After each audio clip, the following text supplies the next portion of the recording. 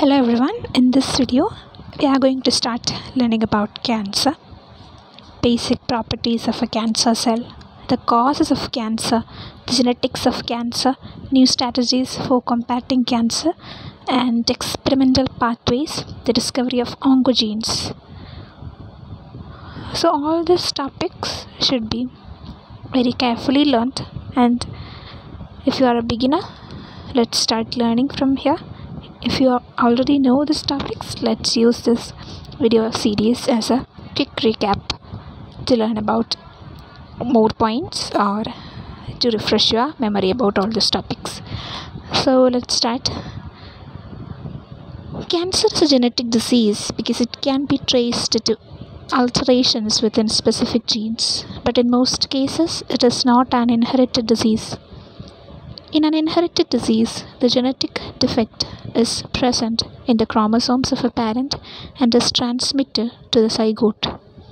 In contrast, the genetic alterations that led to most cancers arise in the DNA of a somatic cell during the lifetime of affected individual. Because of these genetic changes, cancer cells becomes freed from many of the restraints to which normal cells are subjected. Normal cells do not divide unless they are stimulated to do so by the body's homeostatic machinery, nor do they survive if they have incurred irreparable damage, nor do they wander away from a tissue to start new colonies elsewhere in the body. In contrast, most cancer cells experience a breakdown in all of these regulatory influences that protect the body from chaos and self-destruction. Most importantly, cancer cells proliferate uncontrollably, producing malignant tumors that invade surrounding healthy tissues. As long as the growth of the tumor remains localized, the disease can usually be treated and cured by surgical removal of the tumor. But malignant tumors tend to metastasize, that is, to spawn renegade cells that break away from the parent mass, enter the lymphatic or vascular circulation, and spread to distant sites in the body where they establish lethal secondary tumors or metastases that are no longer amenable to surgical removal. The subject of metastasis is discussed in the human perspective, and because of its impact on human health and the hope that a cure might be developed, cancer has been the focus of a massive research effort for decades.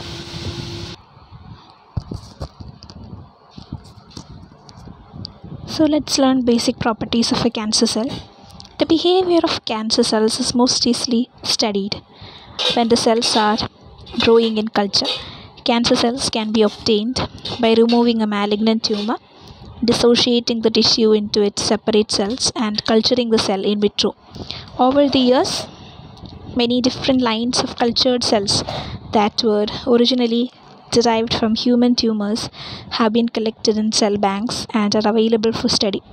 Alternatively, normal cells can be converted to cancer cells by treatment with carcinogenic chemicals, radiation, or tumor viruses. Cells that have been transformed in vitro by chemicals or viruses can generally cause tumors when introduced into a suitable host animal. Because of the impact of cancer on human health and the hope that a cure might be developed, cancer has been the focus of a massive research effort for decades. Through the studies led to a remarkable breakthrough in our understanding of the cellular and molecular basis of cancer. They have not had a major impact on either preventing the occurrence of or increasing the chances of surviving most cancers. This has been progress. However, in 2011, the American Association for Cancer Research reported that death rates for all cancers combined dropped during the years between 1990 and 2007 by about 22% for men and 14% for women.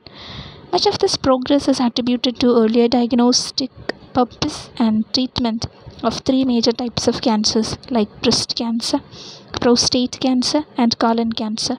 The incidence of various types of cancer in the United States and the corresponding mortality rates are very important. So, lung and bronchus cancer is very high. Later, prostate cancer, then breast cancer. After that, colorectal cancer, then lymphomas, then bladder cancer, melanoma, kidney cancer, leukemia, pancreatic cancer, brain and nerve cancer, ovarian cancer, and soft tissue cancer. So, highest death rate in relation with cancer cases is seen in case of pancreatic cancer. Similarly, in case of lung and bronchus cancer. So lung and bronchus cancer is very high occurrence, Then soft tissue cancer is of very small occurrence.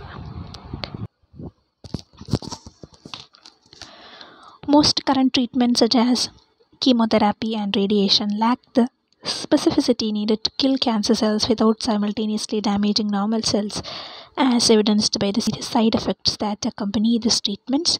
As a result, patients cannot usually be subjected to high enough doses of chemicals or radiation to kill all of the tumor cells in their body. Researchers have been working for many years to develop more effective and less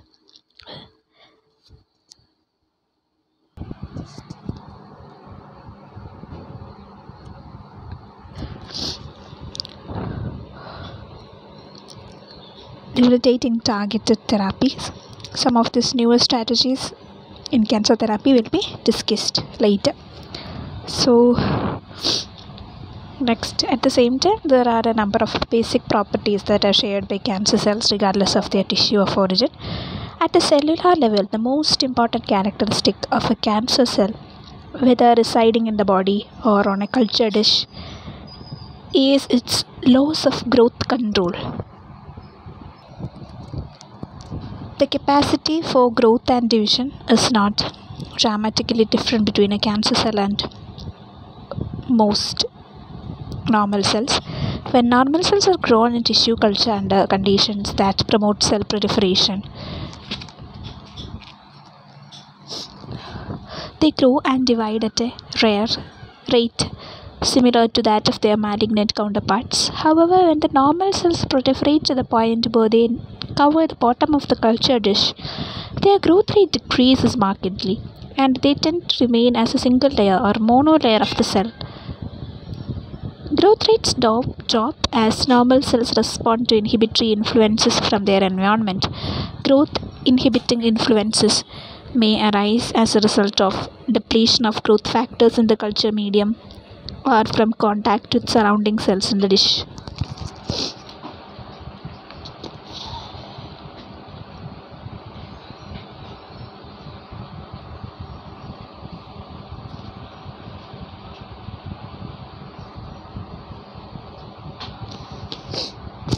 In contrast, when malignant cells are cultured under the same condition, they continue to grow, piling on top of one another to form clumps.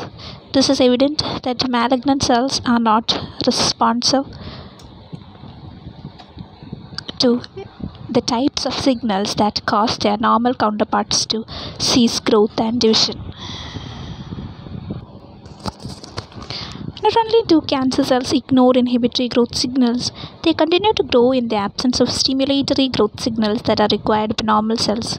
Normal cells growing in culture depend on growth factors such as epidermal growth factor and insulin that are present in serum, the fluid fraction of blood, which is usually added to the growth medium.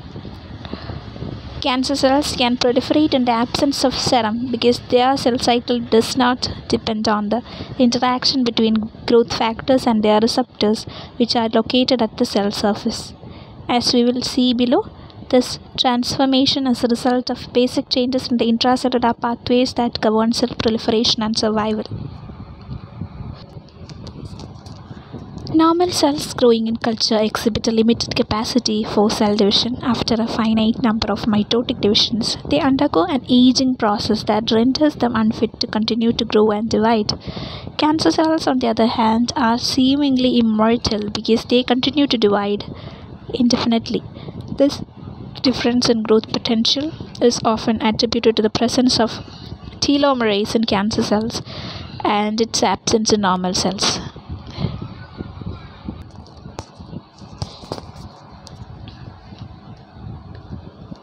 Telomerase is the enzyme that maintains the telomeres at the ends of the chromosomes, thus allowing cells to continue to divide. The absence of telomerase from most types of normal cells is thought to be one of the body's major defects that protects against tumor growth. So, absence of telomerase is a good sign.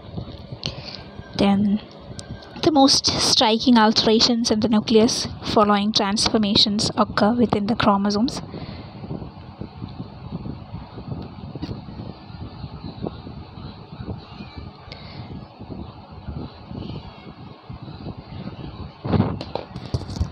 The most striking alterations in the nucleus following transformations occur within the chromosomes. Unlike normal cells that replicate their DNA at a very low error rate, cancer cells are genetically unstable and often have highly aberrant chromosomal complements, a conclusion termed aneuploidy, which may occur primarily as a result of defect in mitotic checkpoint or the presence of an abnormal number of centrosomes.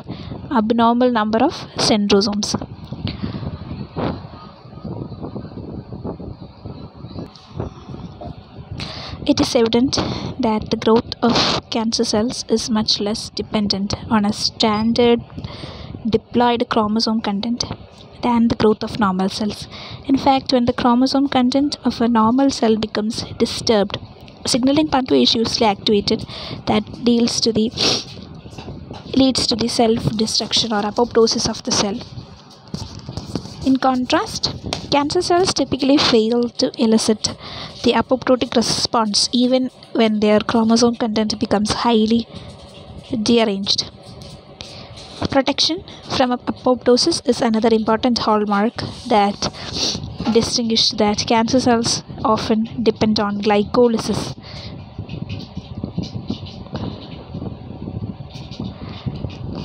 It is considered an anaerobic metabolic pathway. This property may reflect the high metabolic requirements of cancer cells and an inadequate blood supply within the tumor. Under conditions of hypoxia or reduced O2, cancer cells activate a transcription factor called HIF that reduces the formation of new blood vessels and promotes the migratory properties of the cells, which may contribute to the spread of the tumor. However, even when oxygen is plentiful, many tumor cells continue to generate much of their ATP by glycolysis, called anaerobic glycolysis. Even though glycolysis generates much less ATP per glucose than does oxidative phosphorylation in the mitochondria, it produces ATP at a more rapid rate. The increased uptake of glucose by tumor cells compared to normal cells can be caused as a means to locate metastatic tumors within the body using a PET scan. It is these properties, which can be demonstrated in culture, together with their tendency to spread to distinct sites within the body, that makes cancer cells such a threat to the well-being of entire organism. Next topic, the causes of cancer. In 1775, Percival Pott, a British surgeon, made the first known correlation between an environmental agent and the development of cancer. Pott concluded that the high incidence of cancer of the nasal cavity and the skin of the scrotum in chimney sweeps was due to their chronic exposure to soot. Within the past several decades, the carcinogenic chemicals in soot have been isolated, along with hundreds of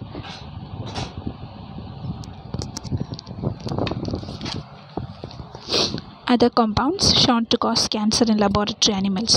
In addition to a diverse array of chemicals, a number of other types of agents are also carcinogenic, including ionizing radiation and a variety of DNA and RNA containing viruses. Ionizing radiation and DNA and RNA containing viruses. All of these agents have one property in common. They alter the genome. Carcinogenic chemicals such as those present in soot or cigarette smoke can almost always be shown either to be directly mutagenic or to be converted to mutagenic compounds by cellular enzymes. Similarly, ultraviolet radiation, which is the leading cause of skin cancer, is also strongly mutagenic. A number of viruses can infect mammalian cells growing in cell culture, transforming them into cancer cells. These viruses are broadly divided into two large groups: DNA tumor viruses and RNA tumor viruses, depending on the type of nucleic acid found within the mature virus particle. Among the DNA viruses capable of transforming cells are polyoma virus, simian virus 40, adenovirus, and herpes-like viruses. Then RNA tumor viruses or retroviruses are similar in structure to HIV and are the subject of the experimental pathways which can be found at the end of the chapter. Now, tumor viruses can transform cells because they carry genes whose products interfere with the cell's normal growth regulating activities. Although tumor viruses were an invaluable tool for researchers in identifying numerous genes involved in cell transformation, they are associated with only a small number of human cancers. Other types of viruses are, however, linked to as many as 20% of cancers worldwide. In most cases, these viruses generally increase a person's risk of developing the cancer rather than being the sole determinant responsible for the disease. This relationship between viral infection and cancer is illustrated by human papilloma virus, which can be transmitted through sexual activity and is increasing the frequency in the population. Although the virus is present in about 90% of cervical cancers, indicating its importance in development of disease, the vast majority of women who have been infected with the virus will never develop this malignancy. HPV is also linked as a primary causative agent of cancers of the mouth and tongue in both men and women. Effective vaccines against this virus, human papilloma virus, are now available. Other viruses linked to human cancers include hepatitis B virus, which is associated with liver cancer, Epstein-Barr virus, which is associated with Burkitt's lymphoma in areas where malaria is common, and herpes virus or HHV8, which is associated with Kaposi's sarcoma. Certain gastric lymphomas are associated with chronic infection by the stomach-dwelling bacterium Helicobacter pylori, which can also cause ulcers.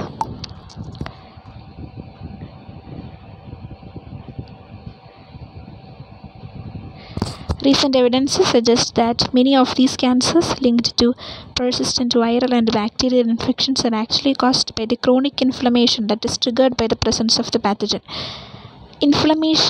Inflammatory bowel disease or IBD, which is also characterized by chronic inflammation, has been associated with an increased risk of colon cancer. These findings have been caused researchers to look more closely at the general process of inflammation as a previously unexplored factor in the development of many types of cancers. Determining the causes of different types of cancer is an endeavor carried out by epidemiologists, researchers who study disease patterns and populations.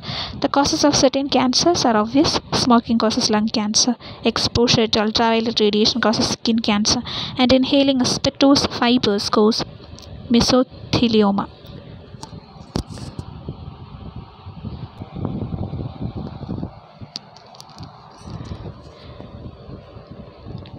But despite a large number of studies, we are still uncertain as to the cause of most types of human cancer. Humans live in complex environments and are exposed to many potential carcinogens. in a changing pattern over a period of decades. Attempting to determine the cause of cancer from a mountain of statistical data obtained from the answers to questionnaires about individuals' lifestyle has proven very difficult. The importance of environmental factors like diet is seen most clearly in studies of the children of couples that have moved from Asia to the United States or Europe. These individuals no longer exhibit a high rate of gastric cancer as occurs in Asia, but instead are subject to an elevated risk of colon and breast cancer, which is characteristic of Western countries. There is a general consensus among epidemiologists that diet can play a major role in the risk of developing cancer. Cancer rates are higher among obese individuals than the non-obese population, and studies in primates suggest that a calorie-restricted diet protects against cancer. Recent attention has focused on elevated levels of insulin and insulin-like growth factor that are found in obese individuals are being a primary cause for increasing cancer incidence in this group. There are also evidences that some ingredients in the diet, such as animal fat and alcohol, can increase the risk of developing cancer, whereas certain compounds found in food items may reduce that risk. Examples of the latter include isoflavones found in soya, sulforaphane found in broccoli, and EGCG found in tea. Several widely prescribed drugs also have a preventative effect. Drugs that interfere with the action of estrogen, like tamoxifen or raloxifene, or the metabolism of testosterone, like finasteride, can reduce the incidence of breast cancer or prostate cancer, respectively. Long-term use of non-steroid anti-inflammatory drugs like NSAIDs, such as aspirin and indomethacin, has been shown to markedly decrease the risk of colon cancer. They are thought to have this effect by inhibiting cyclooxygenase 2, an enzyme that catalyzes the synthesis of hormone like prostaglandins, which promote the growth of intestinal polyps. The cancer-suppressing action of NSAIDs supports the idea that inflammation plays a major role in the development of various cancers. Persons who have taken the anti-diabetes drug metformin also appear to have a significantly reduced risk of developing cancer. In this case, the benefit may be a result of drug action and lowering the circulating levels of insulin and IGF-1. Then, let's learn about genetics of cancer. Cancer is one of the two leading causes of death in Western countries, afflicting approximately 1 in every 3 individuals. Viewed in this way, cancer is a very common disease, but at the cellular level, development of a cancer is a remarkably rare event. Whenever the cells of a cancerous tumor are genetically scrutinized, they are invariably found to have arisen from a single cell. This, unlike other diseases that require modifications of a large number of cells, cancer results from uncontrolled proliferation of a single wayward cell. Cancer is said to be monoclonal. Consider for a moment that human body contains millions of cells.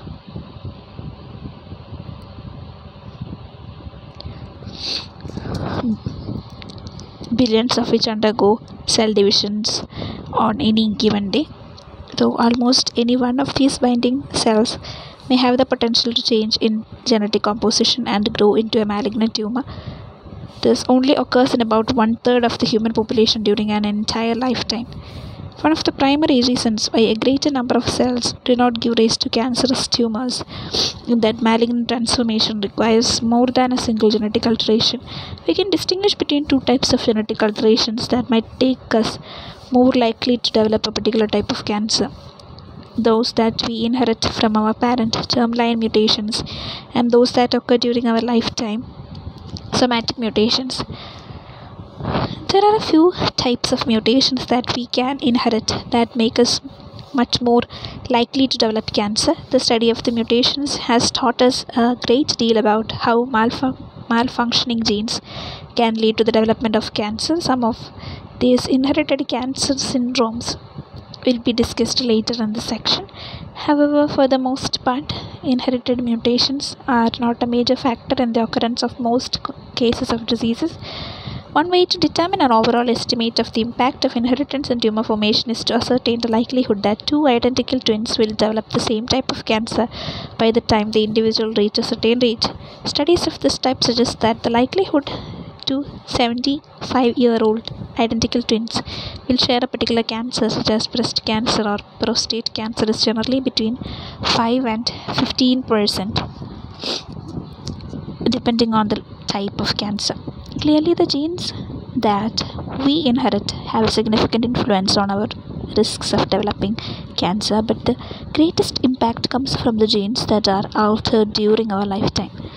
The development of a malignant tumor or tumorigenesis is a multi-step process characterized by a progression of permanent genetic alterations in a single line of cells, which may occur over the course of many successive cell divisions and take decades to complete. Each genetic change may elicit a particular feature of malignant state, such as protection from apoptosis. As these genetic changes gradually occur, the cells in the line becomes increasingly less responsive to the body's normal regulatory machinery and better able to invade normal tissues. According to this concept, tumorigenesis requires that the cell responsible for initiating the cancer be capable of a large number of cell divisions. This requirement has focused a great deal of attention on the types of cells that are present in a tissue that might have the potential to develop into a tumor.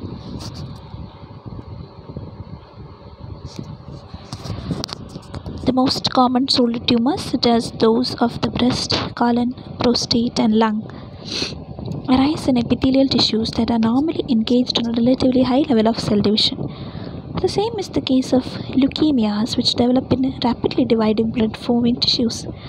The cells of most tissues can be roughly divided into three groups, like stem cells, which possess ultimately proliferation potential, unlimited proliferation potential, have the capacity to produce more of themselves, and can give rise to all of the cells of the tissue. Then progenitor cell, which are derived from stem cells and possess a limited ability to proliferate, and the differentiated end products of the tissue, which generally lack the capability to divide. Examples of these three groups are very important. Given the fact that tumor formation requires that a cell be capable of extensive division, two general scenarios have been considered for the origin of tumors. According to one scenario, cancer arises from within the relatively small population of stem cells that inhabit each adult tissue. Given their long life and unlimited division potential, stem cells have the opportunity to accumulate the mutations required for malignant transformation. According to another scenario, progenitor cells can give rise to malignant tumors by acquiring certain properties, such as the capability of unlimited proliferation as part of the process of tumor progression. And these two scenarios are not mutually exclusive, in that some tumors are thought to arise from stem cells and others from the progenitor cell population. As a cancer grows, the cell in the tumor mass are subjected to a type of natural selection that drives the accumulation of cells with properties that are most favorable for tumor growth. For example, only those tumors containing cells that maintain the length of their telomeres will be capable of unlimited growth. Any cell that appears within a tumor that happens to express telomerase will have a tremendous growth advantage over other cells that fail to express the enzyme. Over time, the telomerase expressing cells will flourish while the non-expressing cells will die off, and all of the cells in the tumor will contain telomerase. Expression of telomerase illustrates another important feature of tumor progression.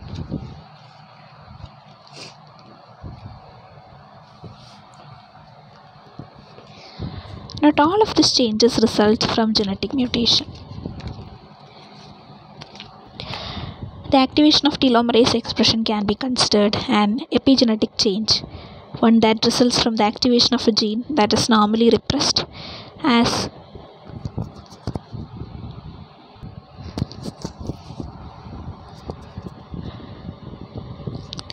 this type of activation process likely involves a change in the structure of chromatin and around the gene and a change in the state of DNA methylation. Once the epigenetic change has occurred, it is transmitted to all of the progeny of that cell and consequently represents a permanent inheritable alteration. Even after they have become malignant, cancer cells continue to accumulate mutations and epigenetic changes that make them increasingly abnormal. This genetic instability makes the disease difficult to treat by conventional chemotherapy because cells often arise within the tumor mass that are resistant to the drug. The genetic changes that occur during tumor progression are often accompanied by histological changes, that is, changes in the appearance of the cell. The initial changes often produce cells that can be identified as precancerous, which indicates that they have gained some of the properties of a cancer cell, such as loss of certain growth controls, but lack the capability to invade normal tissues or metastasize to distant sites. The Pap smear is a test for detecting pancreatic cells in the epithelial lining of the cervix. The development of cervical cancer typically progresses over a period of more than 10 years and is characterized by cells that appear increasingly abnormal, less well differentiated than normal cells, with larger nuclei. When cells having an abnormal appearance are detected, the precancerous lesion in the cervix will be located and destroyed by laser treatment, freezing, or surgery. Some tissues often generate benign tumors which contain cells that have proliferated to form a mass that poses little threat of becoming malignant. The moles that we all possess are an example of benign tumors. Studies indicate that the pigment cells that compose a mole have undergone a response that causes them to enter a permanent state of growth arrest, referred to as a senescence. So senescence is apparently triggered to these pigment cells after they have undergone certain of the genetic changes that would have otherwise set them on a course to becoming a malignant cancer. This process of forced senescence represents another pathway that has evolved to restrict the development of cancers in higher organisms. The molecular basis of senescence is very important. So, a surprising fact: the moles that we all possess are an example of benign tumors which undergo a process of growth arrest, a permanent state of growth arrest referred to as senescence.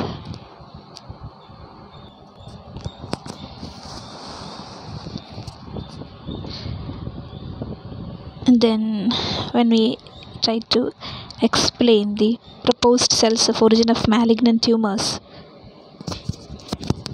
tissues contain cells in various stages of commitment and differentiation.